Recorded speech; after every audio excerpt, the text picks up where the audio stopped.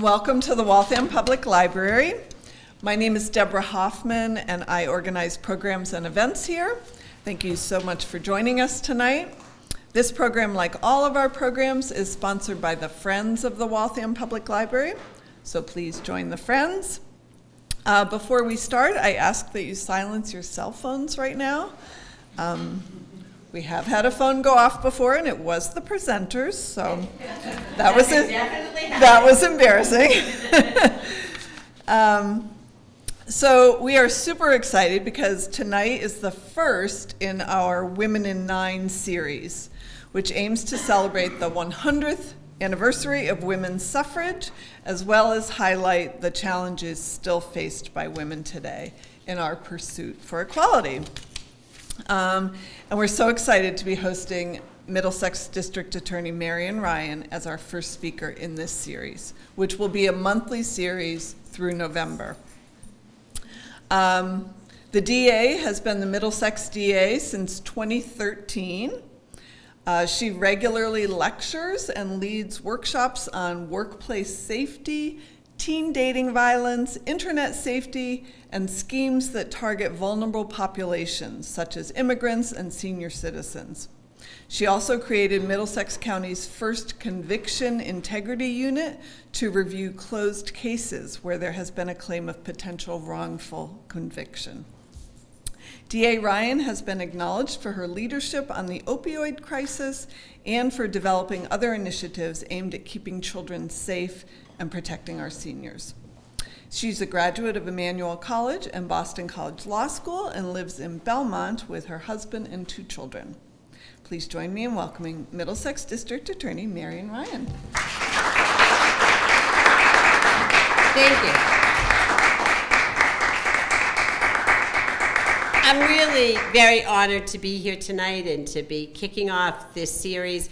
And I thought what I would do tonight is I'd sort of break up my remarks into a couple of things. First of all, I'll talk a little bit just about the office because, as I was saying a little bit earlier, people don't usually, and that's probably a good thing, know very much about the DA's office except what they see on Law and Order or one of those crime shows.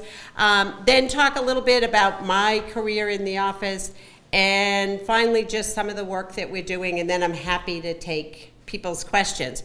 And one of the things that always surprises me, and I know because we've been focusing a lot on this being the 100th anniversary of people getting the right to vote, is in some ways we've probably come pretty far, and in other ways we're still talking about a lot of issues that one would hope would have been resolved by now. And I'll give you an example. One of the things that I spent the first 5 years of being the DA as the only woman who was a DA in Massachusetts, and really wanted to make sure that little girls and young women had an opportunity to see a woman in this job, which is not sort of a traditional woman's job.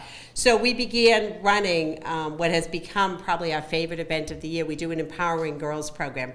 And we do 2 days of it, and each day we have about 250 girls. The first day is middle school girls from 4th to 8th grade, and the second day is high school. And we bring great presenters, and the whole idea is really just for them to think differently about where they are in their lives, what kind of decisions they're going to make, and what they really have dreams about doing. And this year the theme was Empowered Girls Become Empowered Women.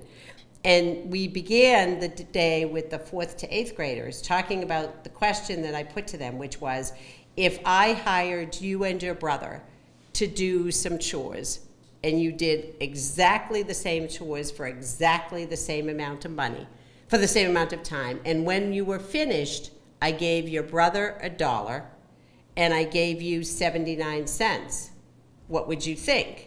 And as you know, 9 and 10-year-olds, they were outraged that anybody would keep their 21 cents. And we then went on to explain to them that really that remains the way that women are paid. They are essentially losing 21 cents on every dollar. And then we talked about how 21 cents might not be a lot of money, but when you're making money over 40 hours a week, that 21 cents adds up, and you're actually losing a lot of money. And if you happen to be a woman of color, you are losing even more than 21 cents. So it was very funny because that's kind of became their rallying cry, I want my other 21 cents. So through the whole day as they did things, it was like, I have to make sure that I get my 21 cents. And, you know, I was at the State House just last week talking at the Women's Bar Association legislative breakfast about that fact that even though we have equal pay legislation, people still are making less money. So there's that piece, and then there's still the legislation that we're talking about, you know, prohibiting child marriage, some of the laws around the protection of women and girls. We in Massachusetts are so far ahead in so many ways, and yet we don't have a lot of those protections. So that brings me to the DA's job, and I think the piece of our job that people are most familiar with is our prosecution of cases. And as I always say, I'm happy to come to things like this tonight because usually when we meet people, they don't want to be meeting us for one of three reasons. You know, either something terrible has happened to them or to somebody in their family, and they're coming to meet with us. They've had the misfortune of being in the wrong place at the wrong time, and they've seen something, and now we're asking them to come be a witness. Or the third, either they or somebody in their family has found themselves caught up in the system and they're being prosecuted, or somebody in their family is being prosecuted. So they're never very happy about it.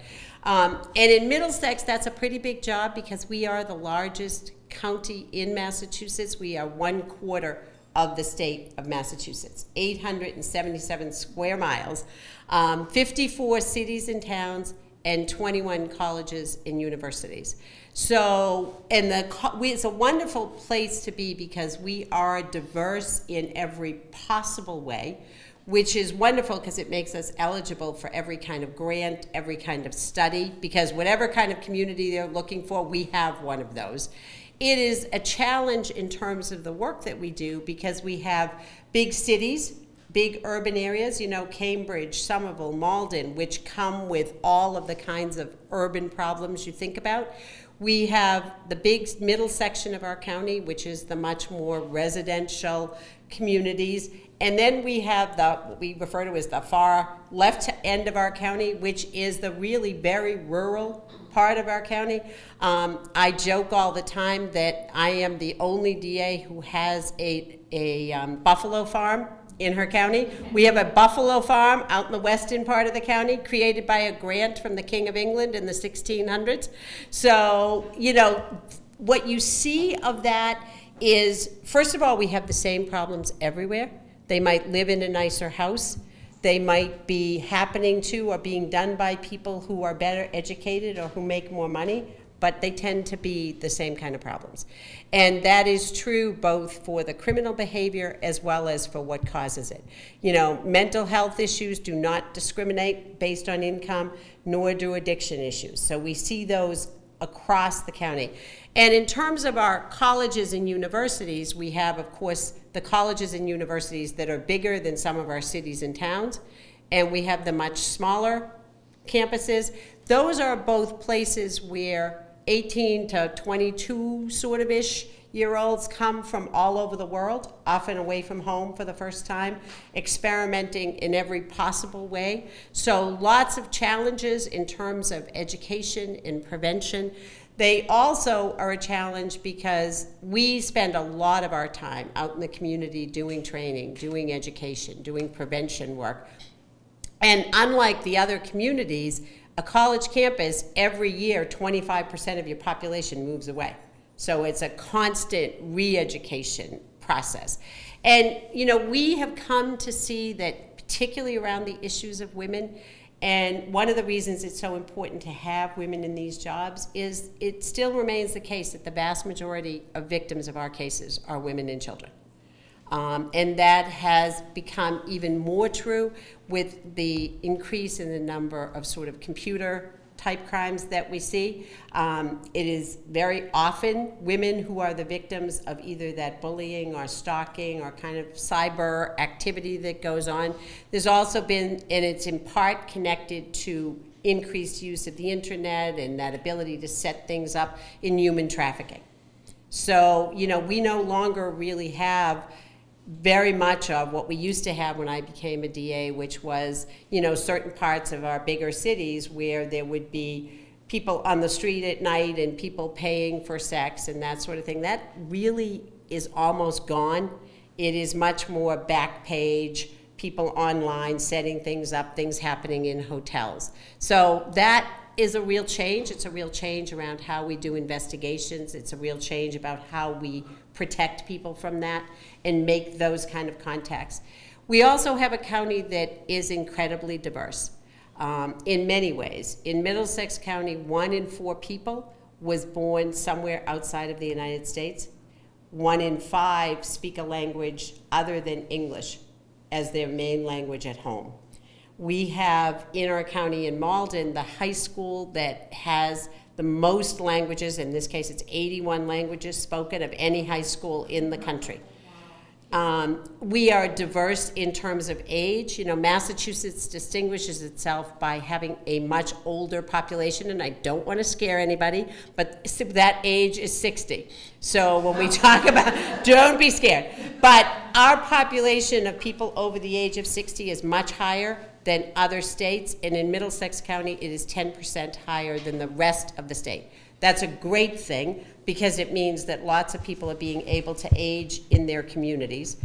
But what it brings with it, and particularly when you think the stock market's recent actions notwithstanding, those tend to be people that, even if they don't feel it is liquid, have lots of resources. You know, that house they bought for $30,000 in 1964 is now worth $500,000.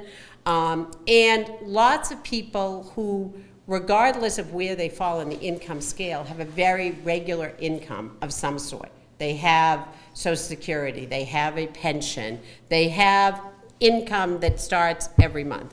Both of those things make them very good targets for lots of the scams that go around, because either they have lots of money that they can access, or even if I can't get from you a big chunk of money, I'm getting, you know, $100 or something, because you have income that's coming again next month, I can come back again next month.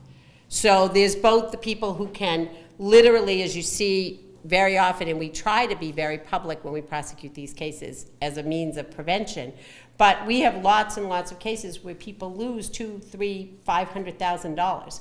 So that's one end of the spectrum, but we have lots of people who lose much less, but it is in a very routine $100 a month, somebody showing up knowing that there'll be money coming in every month. So that's a challenge for us on both ends. As to how I came to the DA's office, I went to law school never expecting to practice criminal law. I went to law school really because I had a member of my own family when I was younger who was in the military and developed a very rare disease and needed to get, it was then an incurable disease, needed to get into some clinical trials and have access to a lot of medication. And, you know, I came from a family where English was our first language. We had resources, we had some understanding of the system. And despite their best efforts, it's very hard, if you've ever tried, to kind of move the military in terms of being able to get services for him. And he was 21 years old at the time. And ultimately, my parents hired a lawyer. And really, almost miraculously, the path was cleared for him to get into a trial program, to get medication that the Army had been denying him. And even though he didn't survive that illness, he got many, many years. And it really, I was only about 9 years old at the time, but it really changed my view of what lawyers could do, that they were able to open doors that other people could not. And so when I went to law school at BC because they had wonderful clinical programs. And in fact, I spent a lot of my time here in Waltham, right up over the old fire station where Boston College had its Legal Assistance Bureau, doing a lot of work on those kind of cases because you were allowed as a student to practice that. And when I was a third-year student, I was able to represent some of my clients who had gotten in trouble criminally and defend them.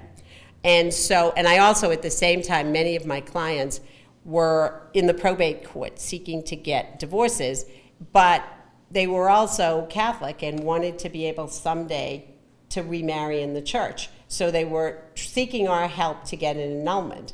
So I decided that I would try to learn how to do that, and I spent a year and a half at Weston School of Theology to get certified to practice at the tribunal.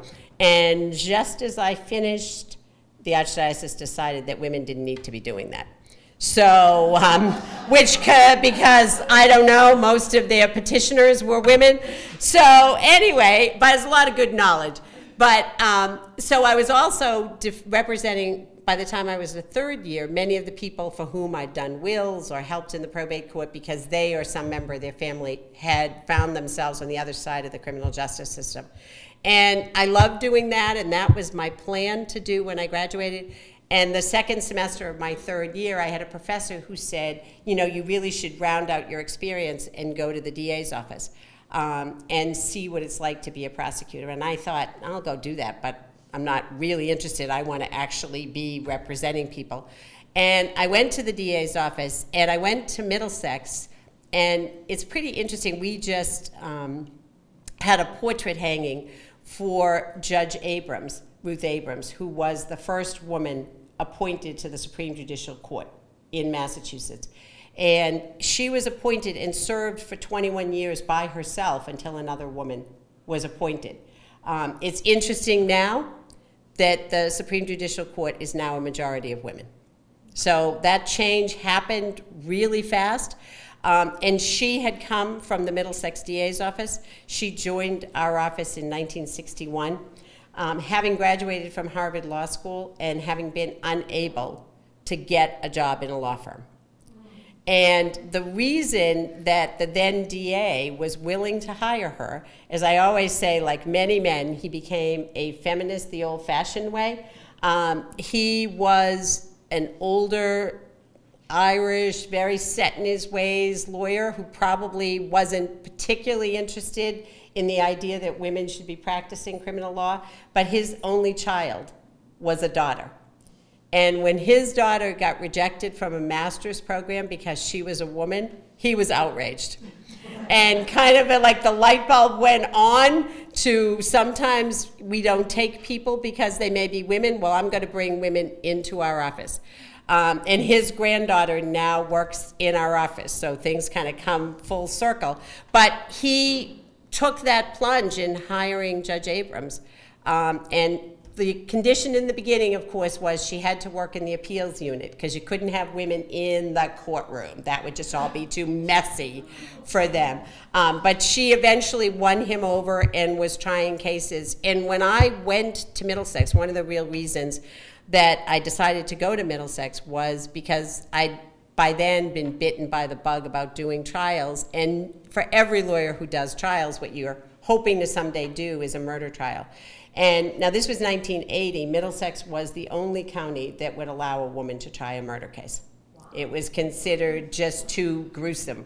You know, women couldn't be looking at those pictures. Women couldn't go out to scenes. And that lasted for a long time. Before other offices started having women try those cases. So, you know, I talk all the time to our young lawyers about this, and they think this happened about the time that Archduke Ferdinand was murdered. And I say, you know, really the history of women in this office is 59 years. It's not all that long.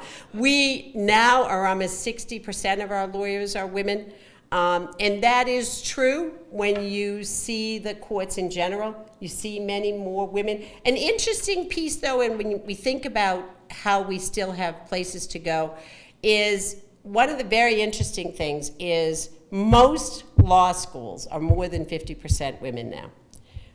Most law firms and DA's offices, their entering classes are at least 50%, if not more, of women. That is not true 8 or 10 years out. So, and I think there's lots of reasons for that. You know, litigation is hard. In public service, it's sometimes a salary issue, although the legislature's been very good to us and we've been able to do a little better around that. But I think it still comes down to lots of personal issues. It's hard to have little kids and be trying cases. As my daughter used to say, Mom, when you're on trial, we're all on trial. So there is that piece of it that is difficult. So really, in the Women's Bar Association, we spend a lot of time now thinking about how do you keep women in the profession. And how do you keep them, you know, because we've come so far in such a short period of time, you don't want to start going back the other way. And that's what happens if you don't have, because when you look at the number of judges, for instance, we certainly have many more women judges now, but it's not 50-50. And if you don't practice for a long time, if you don't get that kind of experience, you're not going to become a judge. And the same is true for other kinds of positions in law firms and DA's offices. And it's very difficult to sort of change that long-term trajectory. It takes a while to do that. And I always tell the story of how I came to be the DA. So I came to work at the DA's office. I started, as everybody does, in the district court and was very happy trying my cases and kind of worked my way through the office and was ultimately trying murder cases and loved my job and eventually became the general counsel of the office. And in 2013, the person who was then the DA decided that he was going to leave in the middle of his term. And go to private practice. He had kids that were getting ready to go to college and he just needed to make some more money and he was going to leave. And I was pretty unhappy because I was in a great spot. I loved what I was doing. I had the freedom to try my cases, to do a lot of the policy and legislative work that I liked. And, you know, I just thought that anybody who comes into one of these jobs is going to want their own inner circle of people, and what would that mean for me? And my kids were in high school, and I kind of thought, you know, I've got this many more years if they're going to be in school, and what should I do? And it is very difficult. By that time, I had been through 5 elections, and turnover in elections are hard, and I really wasn't looking forward to another year of everybody standing. You know how it is when there's a change? Everybody stands around most of the day saying, what did you hear? What's the rumor? What's going to happen? You know. So I wasn't really looking forward to that. And then it became clear that because of when the DA was leaving, there was so little time left on his term that there would not be an election then, that the governor would make an appointment for the person to run the next time, which was going to be 14 months out. And of course, the rumor mill started about who would be taking this job. And I thought to myself, you know, I've been doing this forever. I know this office inside and out. I've done lots of interesting things here. I see where we should go. I would really love to have the governor consider giving me this appointment. And I had absolutely no political connection or no ability to make that happen. And I sort of went round and round with it, and I thought, you know, if I don't put my name in the mix, we're going to be a year out, I may have to leave this job, and I'm going to think I could be doing this better. But if I put myself in the mix, at least I'll think, well, they didn't choose me, and that's all fine. And it seemed like such a far-fetched idea. I thought, I am telling no one.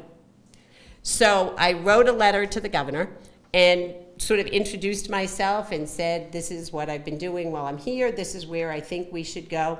And one of the things that, the perspective that you have, I'd been doing this job long enough to unfortunately have prosecuted the children and grandchildren of people I had first prosecuted. So, you know, I say all the time, we are a business in some respects. We are not a business that wants repeat customers. And clearly, some of the things that we had been doing were not successful. Because, yes, you may be in a situation that unfortunately leads you to criminal behavior, whether it's mental health issues or addiction or whatever it is. And that may replicate itself. But we should not, as the criminal justice system, just be sitting on the end waiting for the next generation to come. We know what the signs are. Like, we've been able to figure that out. Why aren't we getting in further? And I had had some success at that point putting together some programs in the office to start doing that. I was very interested in doing some of the legislative work because obviously we only enforce the laws that the legislature passes, and there were clearly places where we could change the law or pass laws that would help us to do that better. So I wrote about all of that, and I told no one except my husband. And I sent off that letter because I thought if I start talking to people, people will talk me out of it. And meanwhile, every day the Globe sort of had the list of people that were going to be appointed. And after I sent the letter, and this is a piece that I think, you know, in thinking about how women change where they're going and be in different fields, is very often as women, we are obstacles to other women because we sometimes give voice to their own fears. Sometimes we factor in our view of things because when I started to tell my friends, you know, I sent this letter over here, literally they laughed and said, that can't, how could you think that was going to work out? That can't possibly work out. You know, this is, because we're such a big county, we are bigger than 11 states in the country. This is the spot that frequently has led people to go to other places. It's definitely going to be a whole mix of things that are going to cause people to get appointed. And I thought, I don't care. I sent my letter, and if the governor gets a good laugh out of it, that's fine with me. And a few weeks went by, and I got a call one day. I was literally in the dentist chair. And I got a call from the governor's office, and this lovely woman had a conversation with me on the phone and asked a lot of questions. And I thought, okay, they have now checked off the internal candidate, and they're all set to go forward. You know, they've talked to a woman, they've checked off the internal piece, and they're going to move on. And a few weeks went by, and I got a call to come for an interview, and I went for the interview. And, you know, the process was just winding around. Now, meanwhile, the list is in the paper pretty much like every week. My name is never on that list. All right, so no, I'm thinking nobody's taking this very seriously. And ultimately, I got a call to come and meet with the governor. And to his great credit, the Governor Patrick really had a vision of where he wanted this kind of work to go, and, you know, spent probably 2.5 hours with literally a binder full of questions. And I was going through these questions thinking, I'm going to give you the answer that I think is what I would do. I have no sense. I had never met him before. I have no sense of where you want me to come out on this. And then we got to the end, and he said, I'm going to appoint you the day after tomorrow on the condition that you are going to run for this spot. And I said, sure. And I literally walked out, and I thought, I remember walking down the back stairs from the governor's office, and I thought, literally the only public solicitation I have done is Girl Scout cookies. I have no base from which to build. And I still have 2 kids in high school, and meanwhile I'm going to be running this 258-person office, but this all seems fine. So, you know, and I tell that story to the kids all the time because I think it is an example of when we very often second guess ourselves and don't do things. And, you know, I'm very clear that that could very well have gone the other way. I could have gotten a nice note back thanking me for having applied, but we've had lots of qualified applicants and you are not it. But it still would have been worth it. And I think we don't always think about that or take that sort of plunge. And, you know, at some level, I knew there were probably people beyond my own friends who, if they heard I was applying, would think, well, why would you do that? And then, you know, then there's the sort of, what are people going to think if I applied and I don't get it, all of that piece. So the job part of it, I have to say, was something I knew well. The coming to politics was a different piece, and figuring out how to manage all of that and do the things that you have to do. I love the being out. I love talking about the work we do. I love the meeting people you meet, really the best people. You know, you've got to raise a lot of money to run in this county. It's a big county. It's a competitive county. I've now run twice since being appointed, and you cannot do it without your family. My family have been, none of whom would have ever chosen a public life, have really been troopers. about being out and making the rounds of the caucuses and getting signatures and doing all of that. So that's kind of the backstory of how I came to be here. In terms of what we have done, my becoming DA really coincided, unfortunately, with us first starting to see opioids in our county. We have assigned to our office 20 state troopers who respond anytime across our county 24/7 when someone dies who is not in a hospital setting. A trooper from my office, along with the local police, respond. So, and they are there really for two reasons. One is to see that what it seems to be is what it is. We have, unfortunately, a remarkable number of people who die by falls down the stairs in their house. So they are out there to see that there was no one at the top of the stairs and that they actually fell down the stairs. We have, for instance, an enormous number, we had one today, of incidents that occur in workplaces.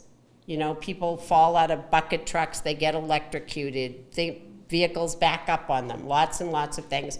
So our troopers go out and they are first making an assessment of the scene. But the second is that the DA, because we have the authority over any death scene, is charged with really keeping track over the course of a year of how people die. And the idea is to try to do, where possible, although I have to say I don't think it ever was really a priority, what could we do to prevent some of these things? So one of the things, for instance, you know, we all know that babies' cribs, the rules changed about the slats in cribs. Well, that came out of a state fatality review. I think it was Michigan, had seen over a period of time lots and lots of children died by getting their heads stuck in the crib slats. So because they were able to document those numbers and start working for legislation, we changed the way cribs are made. It was responsible for much of the car seat legislation. You may have seen just this week, as part of the data we've collected around kids, it really appears now that kids, until they are 2 years old, should face backwards in the car. You know, they face backwards when they're really little. They really are safer facing backwards until they're 2. So there's some, we have, as a result of that, some legislation's been filed to change the rules around car seats. And so in doing that, we would see every year, and the numbers tend to be pretty consistent. You know, we have the same number of whatever every single year. But in 2012, now remember, we have 1.6 million people. In 2012, we had 42 people die of drug overdoses over a 12-month period in Middlesex County. And that included every kind of drug, intentional and accidental. And that number had been pretty consistent for the 10 years before that. In 2013, that number spiked up to 65.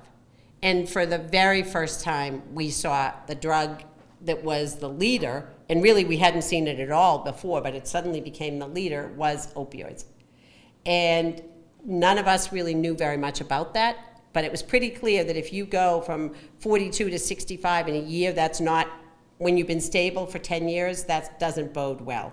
And so we began gathering people to learn about that in hospitals, because we wanted to do two things. We wanted to have access to the medical professionals to really educate ourselves.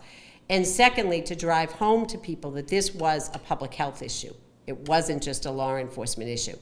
And we began doing that work. That task force has met every single month since then.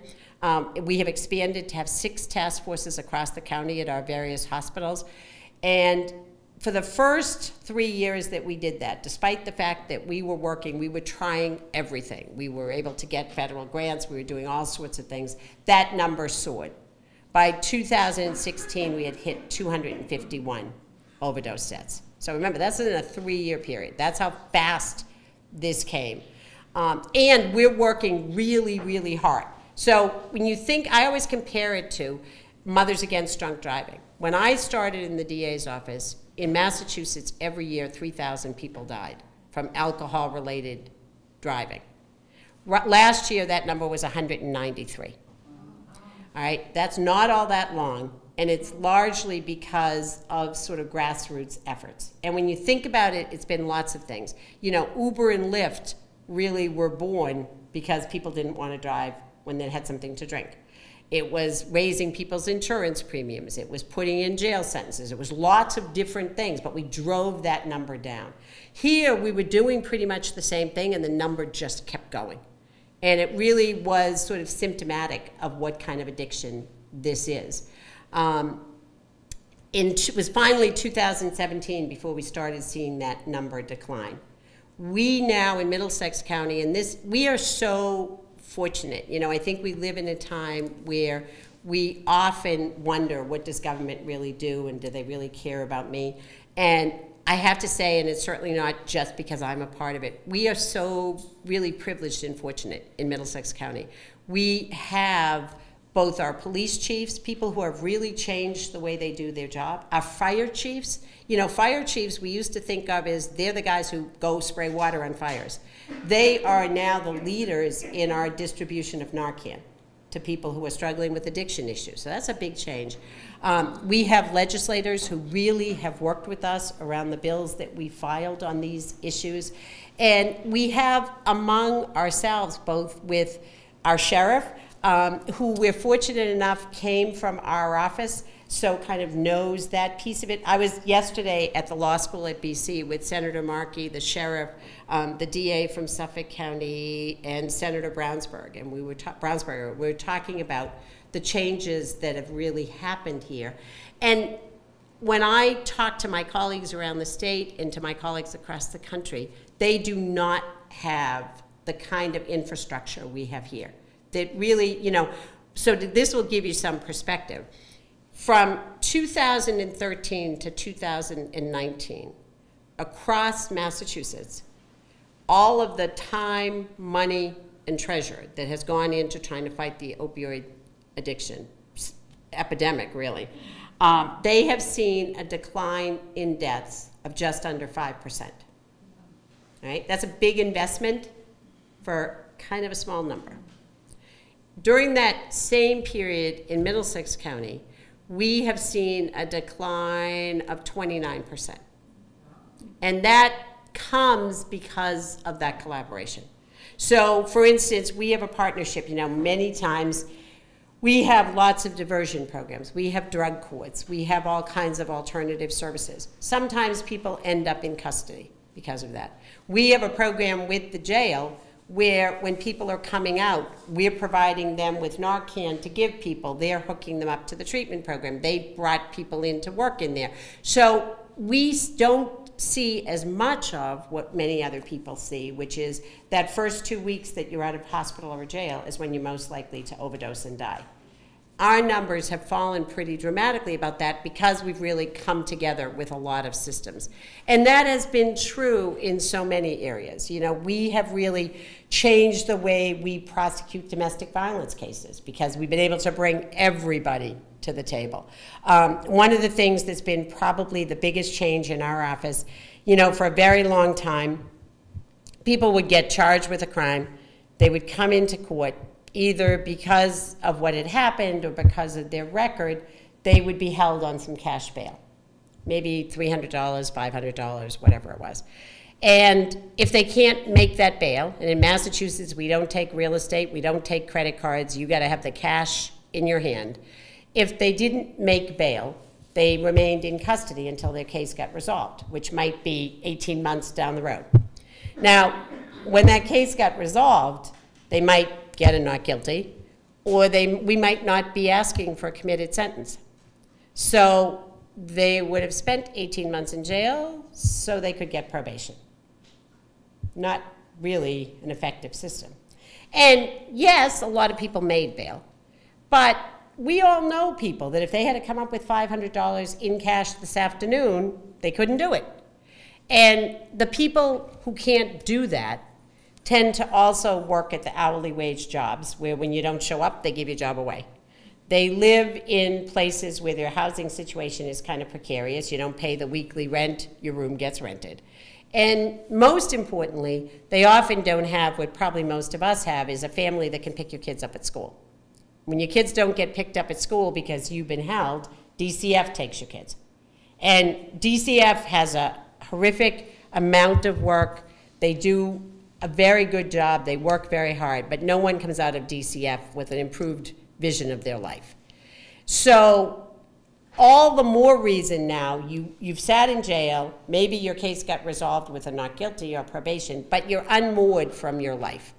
Because now you're trying to get your kids back, you can't get your kids back because you don't have a place to live and you don't have a job because you lost all that. And so about a year and a half ago, we really looked hard at the idea of, in cases where we weren't going to be asking for jail in the end, not asking for cash bail. And there was, as there always is, the whole idea that the whole system would come to a screeching halt and people would never come back to court and all that sort of thing.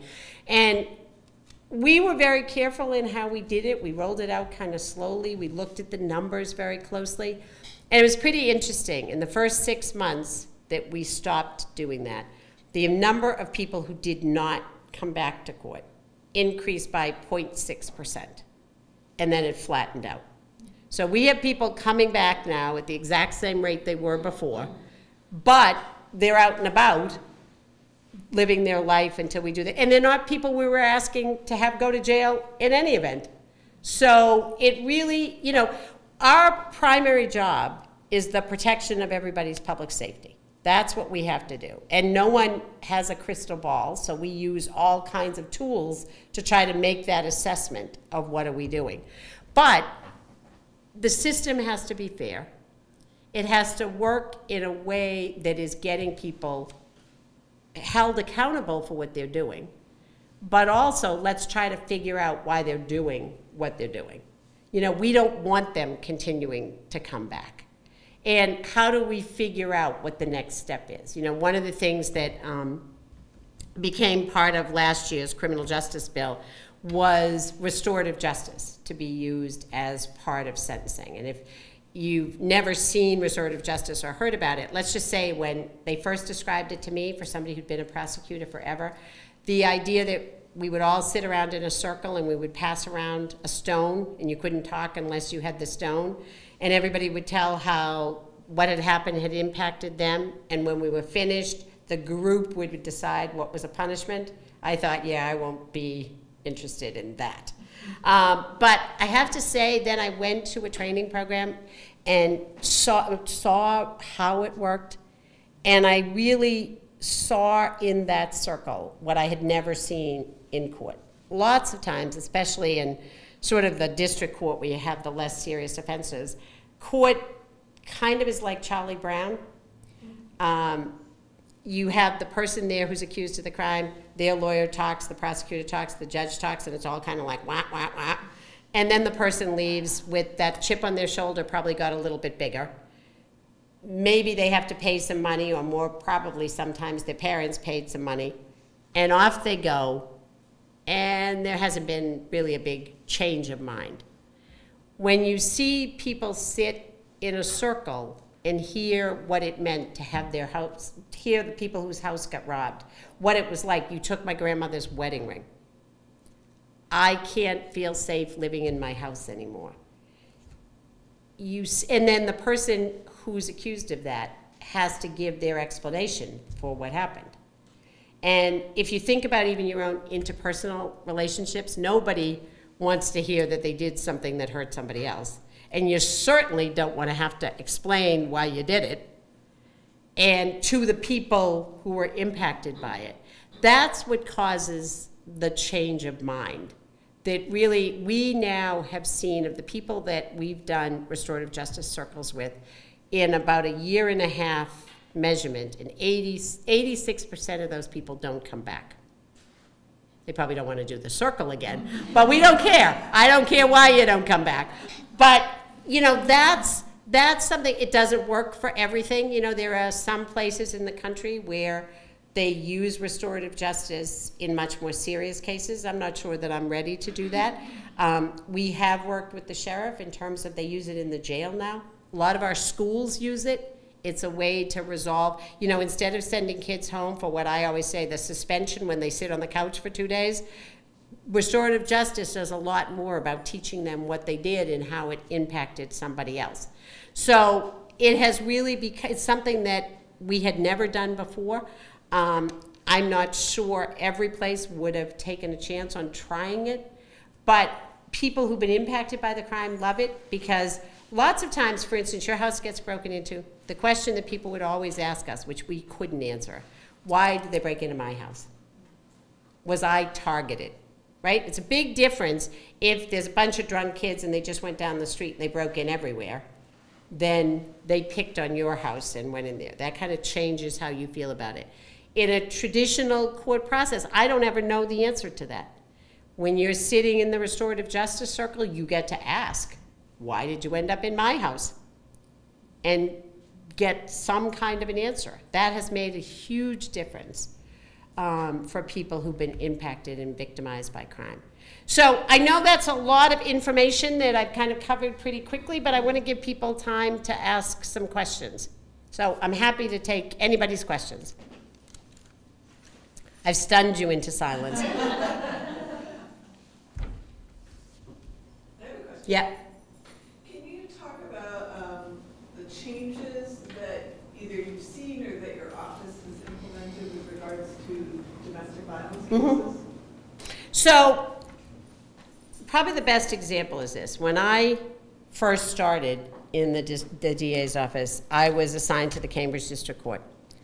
And I was assigned to screen, which is to sort through the arrests and people who are coming in to be arraigned on Mondays. Monday's the worst day because you've had the whole weekend. So the new person always gets Monday, right? Because everybody who's been arrested from the time court closed on Friday until Monday morning is coming in. And depending on what sporting event is going on or what the weather has been, it is a motley crew.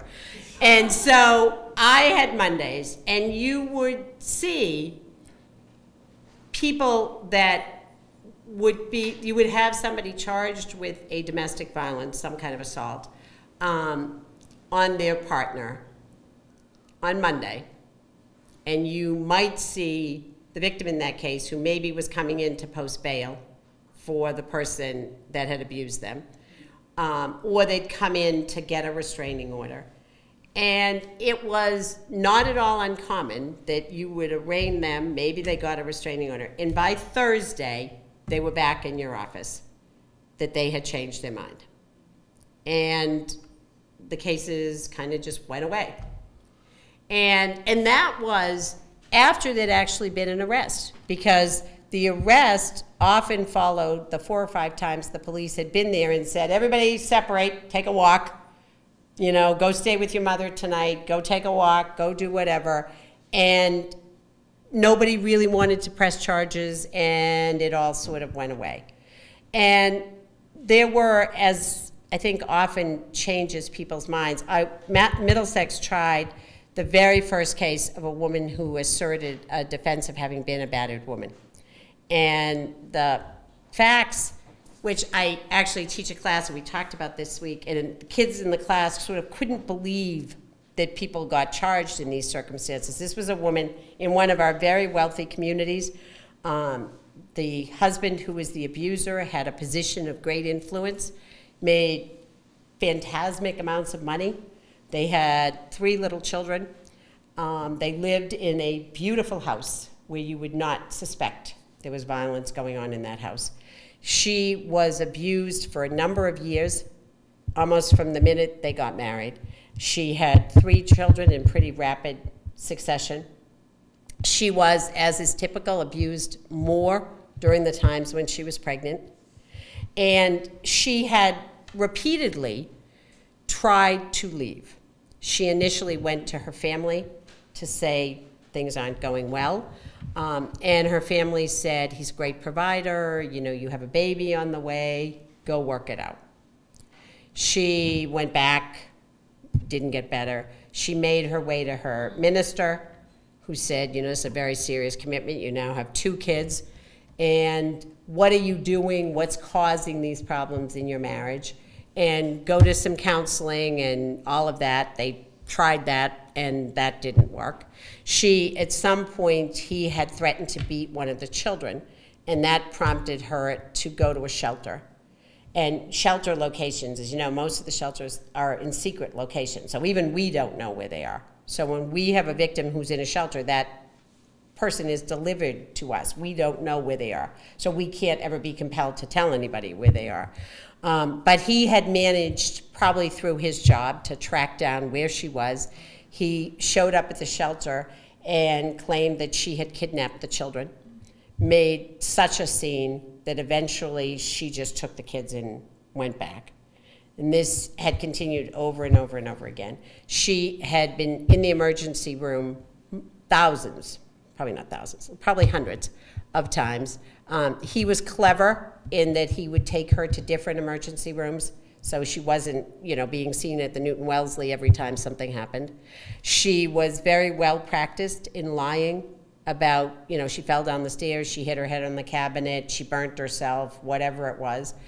And on this particular day, one of her tasks was to lay out his clothes at night and lay out everything that he would need for his briefcase and all of that.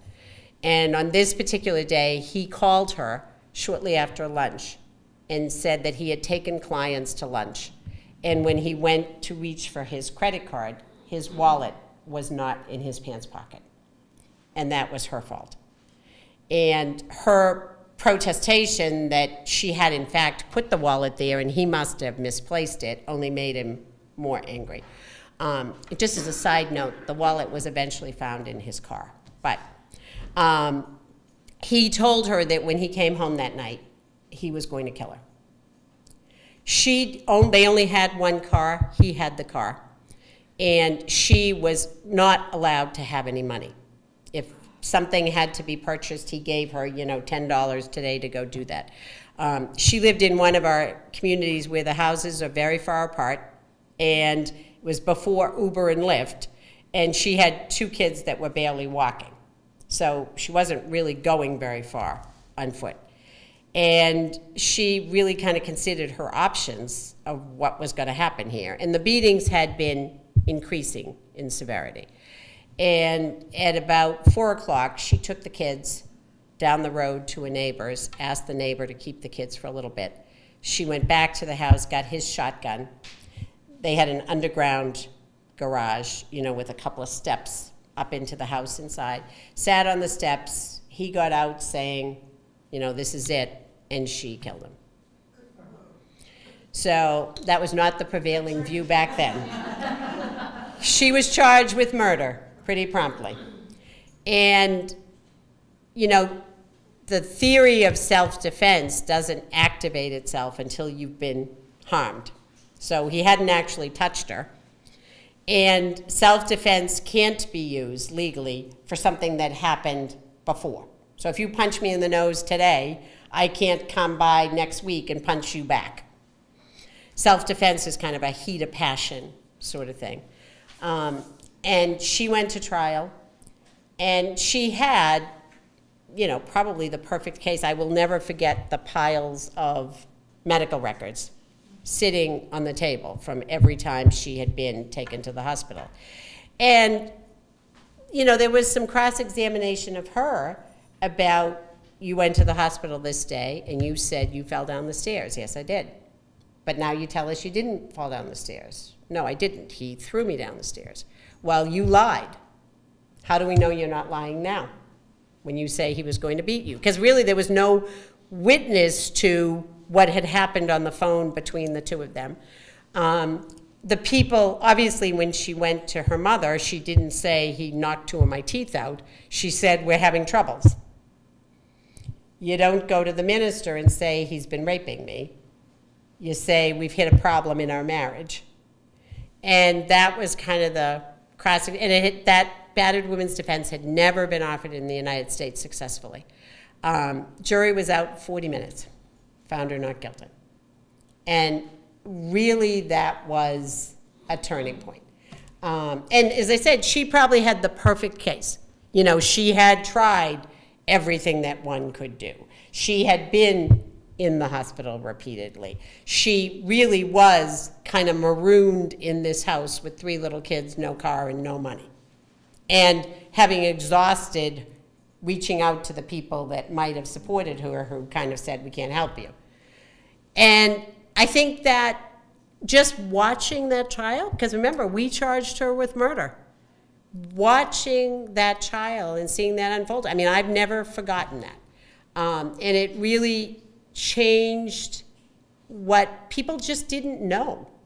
You know, people didn't understand sort of the psychology of being a victim, of how trapped you could get in all of that. Shortly after that, we became the first office in Massachusetts to hire victim witness advocates, the people who really bond in terms of helping get people to services, in sort of hearing those other pieces of their life. And that has changed how we see that. You know, we employ now a lot of, first of all, the prevention piece. We do a lot of work. Last month was teen dating violence, because that is one thing that is a real concern. The numbers of domestic violence cases have declined. The number of domestic violence cases with kids under the age of 22 have increased. So we think we have come so far, and yet so many of the situations we see are high school and college kids. I have a group of kids that help us to do our prevention work. And they're great kids. They're in high schools all across the county. They come on Friday afternoons after class and practice, and we feed them pizza, and they help us talk about what the kids say, food, and they will come. But when we started talking about this, we said, do you ever see things like this? And as a parent, it was, even knowing what's out there, the kinds of things they routinely see among their friends of abusive relationships. So they put together, it's a great tool if you know kids that you want to have this conversation about, but they put together an app for us. It's free in the App Store. It's called Healthy Heart Matters. And they did real scenarios of things they were seeing in the high school. And it's kind of a test. Is this a healthy relationship or not? You know, if your significant other texts and calls you 800 times and is mad when you don't pick up the phone, is that a healthy relationship or not? And you know, we forget when we say that. We have many kids, unfortunately, who've never seen a healthy relationship. So when you tell them, is that a healthy relationship? Well, they haven't grown up in situations where the relationships they've been watching were healthy. So the kids put this app together, and there's kind of interesting information for the kids, because that is really, we had in Massachusetts last year 18 women who died at the hands of their partner. There were 24 homicides altogether. Some were male victims. There were a couple of children that were killed in those situations. There were 2 incidents where mothers and children were killed. That is a very, very significant drop. You know, every year when we have domestic violence awareness, you know, there are lots of those ceremonies where they have either statues of people or they light candles. And I remember when that used to just go on for hours. We would be lighting candles for 45 minutes. Last year, for the very first time in Melrose, we take turns being readers, all the elected officials. And we didn't have enough names to go around, which was an enormous change.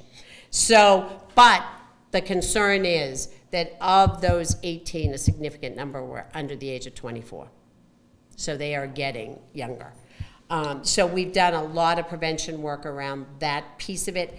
There's a lot of research, pretty interesting research, and we see it a lot, why kids in college, that relationship that really is only 3 weeks old, becomes the center of their universe. They're away from home, and that's their anchor.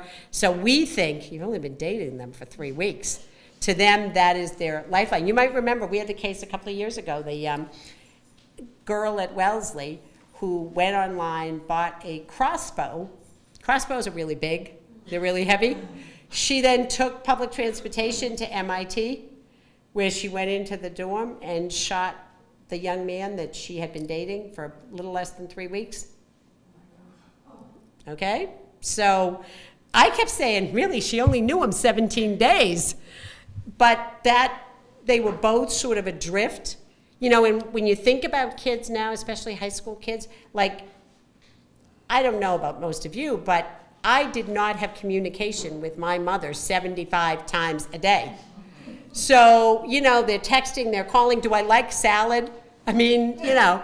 So those kids, when you take them out of that and plop them down, this young woman had literally come around the world. He had come across the country. They're kind of away from that support system, and they just, that relationship is so much more important to them than we know. That has become a big part of our training on college campuses with RAs and things. Watch out for those relationships. Be careful.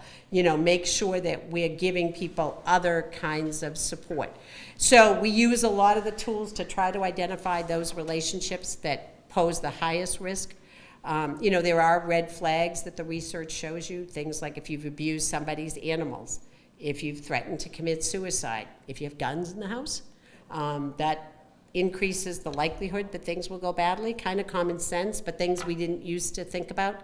So that has really changed so many of the things that we do around that piece of education. Wow. How do you get a crossbow? I'm sorry? How do you get a crossbow? And then It is, let me just tell you, anything you ever wanted, you can get it online. Yeah. You might have seen one of the pieces of legislation, which I am all in on right now, is to make it illegal to have a ghost gun. Oh, yeah. So in case you don't know, a ghost gun is a gun that bears no identification, no serial numbers, no anything. And the way you get a ghost gun is either you buy what's called an 80%er. It's a gun assembly kit. Think like I'm making a model airplane. It's that kind of a kit. It comes, they can't sell in that way because of the background checks. They can't sell a completed gun, so they sell you one that is 80% completed. In roughly, one of the reporters last week did it in 29 minutes with no prior training. She did it on Channel 5. You can go online and watch her little report. Yeah, she popped out the little pieces, but I was proud to support this legislation because we had a 13-year-old who was making dozens of ghost guns. 13, okay? So you can get anything you want online. So, I'm sorry, did you have a question? Well, that's what I was just going to ask you about, was gun violence and how the numbers relate now. Some of the guns gone down in gun violence, the shootings, or has been an increase? The number of deaths has declined significantly. That is primarily because we're located, in some cases, 11 minutes from the Mass General. It really is. I mean, we have many, many people who are shot now who would not survive but for the fact that they can get amazing medical care. I'll give you an example. We have many of our shootings occur up in the Merrimack Valley. If the weather is good and that person can be stabilized and put on a helicopter, they make it. They can't, and they're in an ambulance coming down 93 in the traffic, they probably don't. So that when you look at the numbers, you see the number of people who have died by gunshots is down. The number of guns that's on the street is remarkably high. Two other pieces of legislation that I filed. One has to do with making it a crime. You would be shocked. You probably thought this was a crime. It is not specifically a crime to shoot at someone's house. All right? If you don't happen to hit anyone, and the only, I am not kidding, the only fortunate thing is that they are bad shots. We have, up in the Merrimack Valley, often on Saturday nights, the sport is driving around shooting. We had an intersection with over 40 casings in the street. Fortunately, no one was hit. So, but if you drive by and you just put a bullet through somebody's house, the only crime we can usually charge you with is maybe malicious destruction of the siding and discharging a firearm within 500 feet of a house, neither of which carries any significant sentence. We have had a number of people, including one fatality, of people inside their house get hit by a bullet. You might have seen just last week, there was an 8-month-old in Abington, I think, literally in a separate house. The gentleman in this house, who I guess had a legal gun, but anyway, he was cleaning his gun or doing whatever he was, and the bullet went right through the house. Shot the baby in the foot, yeah. We had an incident about a month ago where the allegation is 2 individuals were shooting at each other in the courtyard of a housing complex, and they took, one took off and the other was running, and one was shooting over his shoulder and the other one was shooting, and clearly they only intended to shoot at each other. And one of the bullets went through the door of the apartment, and it was the kind of apartment where, you come in and there's stairs down and stairs up, and there was a wrought iron railing. Well, the bullet hit the wrought iron railing and ricocheted into the living room directly above the playpen where a baby was. So we have been extraordinarily fortunate. You know, it's like the valet who was shot at the Brigham last week. Bullets go crazy places. Or we had the rolling gun battle in Cambridge last year at 3 o'clock in the afternoon, where the two cars were driving through Central Square and Memorial Drive just firing at each other. We had school buses and daycare centers, and there were just shots flying. So I filed a bill both for the shooting at houses and for the random discharge of guns out of cars, because the penalties we have for those right now, the crimes we can charge them with, don't reflect the seriousness of what's going on. So yeah, I mean it is not a secret why Massachusetts is 49th in gun deaths. It's because we have such strict gun laws. But there are these pieces, like you can get that ghost gun, or, you know, we punish you if you shoot somebody or you have an illegal gun on you, but if you're just driving around and we don't catch you and we don't get that gun, we can't address that appropriately. Yeah. Is it really true that all these teenagers that play all these video games and watch all the violence on TV get desensitized to violence, or is that just an urban myth? And that some of them just space out, and it's not as real to them, or they just... I think probably the best answer to that, and I talk to the kids about this all the time, I say to the kids, is anybody in this room think that drinking laundry detergent would be a good idea? And they say, oh, yuck, no, that would be gross.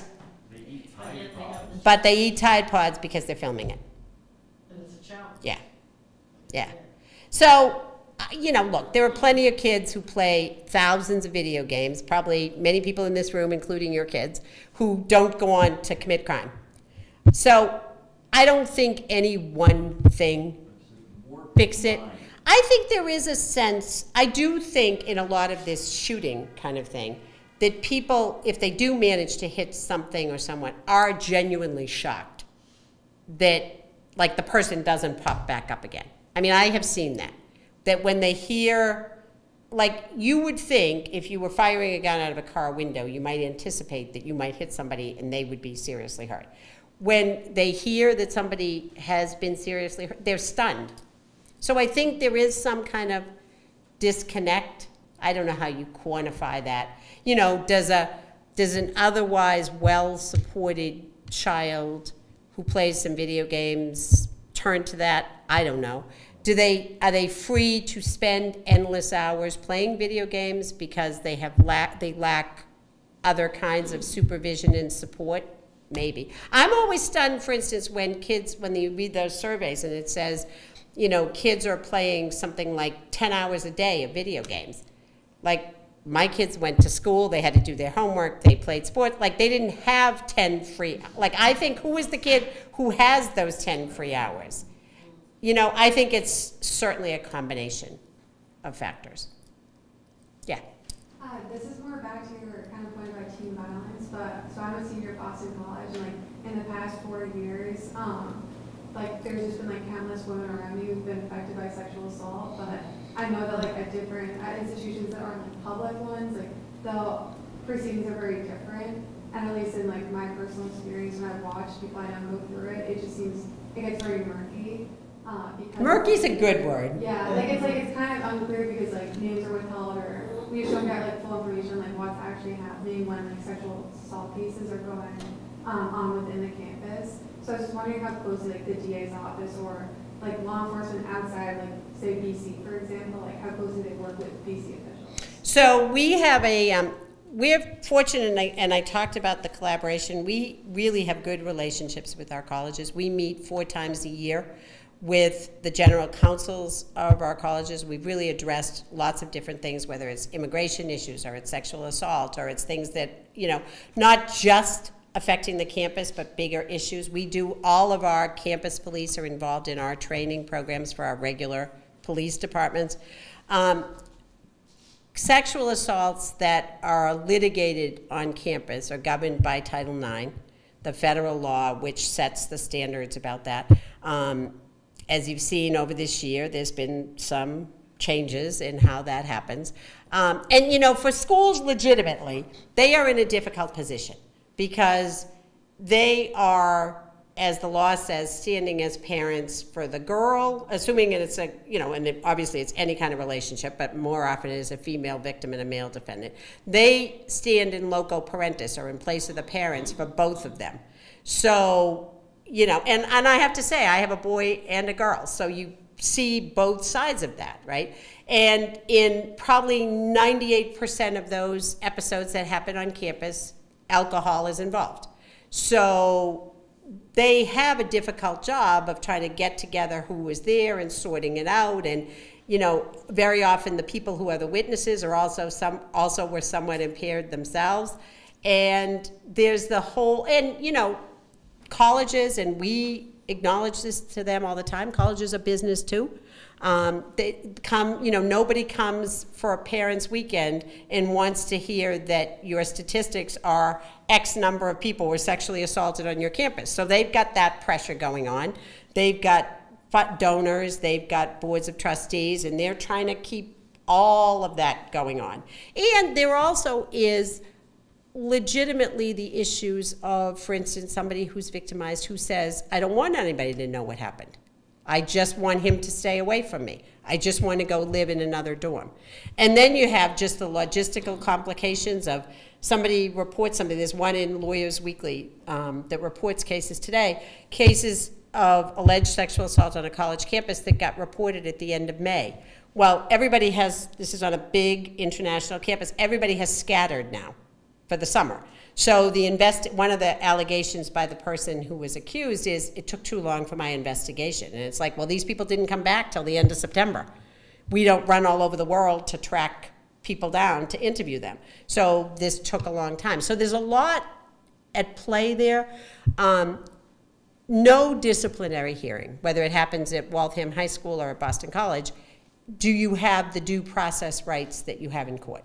You know, most college campuses, for instance, do not allow either person to have an attorney. They allow hearsay to come in, so you got a lot of, I heard whatever. They don't have the same rules that we have in court about something that happened to somebody else maybe a year ago with these people. It's very limited how much of that can come in court. In these hearings, there's lots of other things. So they do tend to become very, very murky. And often the way we get involved in those cases is somebody says initially, I just want to deal with this on campus, you know, I just want to, I'm a senior, I just want to get out of here, I want to do whatever. They go through the disciplinary process and they're not satisfied with that outcome. So now they come to the police department or to our office. So we're often kind of late to the party because now it's 8 months after whatever happened and we're trying to reconstruct what happened. They are very difficult cases. They are also cases that my experience in doing those, and I did those almost exclusively for a long time, is the impact on people who are victims in those situations is much more profound than we always recognize. Whatever the level, there's usually not a lot of violence, but whatever the level of trust and relationship, it leaves people often in a very difficult place for a long time about how did I trust that person? That person was my friend. You know, it's very different if it's a stranger. If something happens with your Uber driver, that's a whole different situation. You had a right to expect to be safe. You got in the Uber, it went badly. When this person was maybe somebody you were in class with for 2 years, you were in the play with, you were really friendly with, you know, you share a circle of friends. It divides circles of friends. You know, when I've tried a lot of these cases, it's often like a wedding, you know, his friends and her friends. And many times, somebody will say, a victim will say, I want to go to trial just because I want them to know that I wasn't the liar, because the story has turned itself around 12 times. So they are much more damaging situations than people always recognize. And I've stayed in touch with lots of people whose cases I've prosecuted. It takes a very, very long time. That's why we spend so much time with students, with RAs on campuses trying to do the prevention piece, because the impact lasts a very long time. Well, I want to thank you. You're welcome. I think we should probably I'm happy to stay and answer your question. Well, I Yeah. was just wondering like about bullying in the schools, so it must be, you must work with the schools on that too. I was in. It's out of control. Yeah, it really is very, I spent yesterday morning doing, we have a little program that I do with kids. So I did the 5th and 6th graders and then the 7th and 8th graders. And, you know, as I always say, kids have been mean to each other since forever. But it's really different when you have 7,000 texts. When it goes on 20, you know, you wanted to call me after 9 o'clock, my mother would have said, sorry, it's too late to call. Click. It didn't go on all night long. And I didn't, whatever you said to me that was mean, I didn't read it over and over and over again. So that is something of great impact to on our kids. So thank you. Thank you.